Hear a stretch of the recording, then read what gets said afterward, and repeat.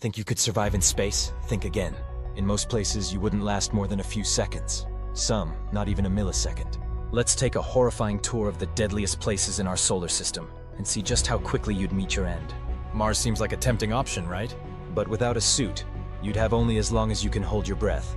And that's if you don't freeze or suffocate first. Jupiter, Saturn, Uranus, and Neptune, their atmospheres are so dense and crushing that you wouldn't even make it past the upper layers before being flattened like a soda can.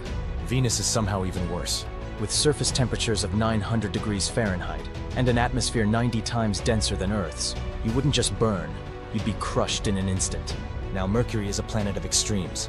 On the sunlit side, you'd be cooked alive at 800 degrees Fahrenheit.